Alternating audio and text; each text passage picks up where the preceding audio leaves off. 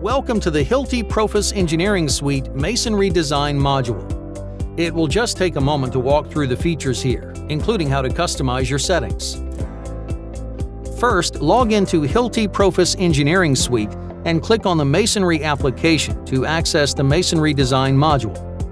From the header bar, you can access help functions and take virtual tours of useful features. You can also access your profile information and change file settings here. By clicking on the wheel at the top, you can change the name and location of your file. You can also update settings like units and default parameters. Simply click Save and your changes will be incorporated into the design. Now let's take a look at the navigation pane. The first button here is the Home button. That will take you back to the setup screen. The other buttons are specific to this module and are ordered from the back to the front of the application, starting with the base material, then moving to the base plate, the anchors, the profile, and finally the loads. Let's take a look at our Favorites tab.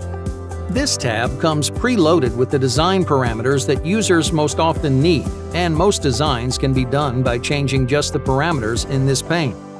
You can customize this pane by selecting and deselecting different parts of the window over here. Next, we have the base material option, where we see the different options to customize the type of the brick, including the size, geometry, and installation conditions. Now let's move to the base plate.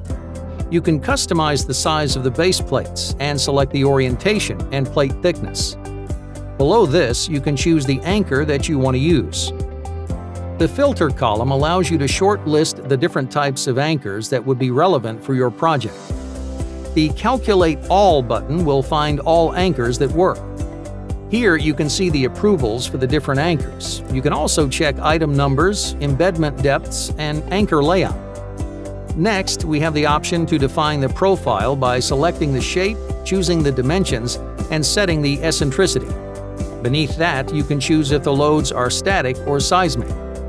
Now let's look at the 3D model. This fully interactive 3D model allows users to adjust different dimensions and enter loads. The Undo and Redo buttons are great for quick iterations. The Output pane shows the utilization or the capacity of the anchors being used. The Notifications offer recommendations and show any inconsistencies in the inputs that might have to be modified to get a valid solution. Now we can generate a report of the calculations we completed. The report contains the design conditions, the calculations, and the results, which state that the fastening meets the design criteria, as well as the installation instructions.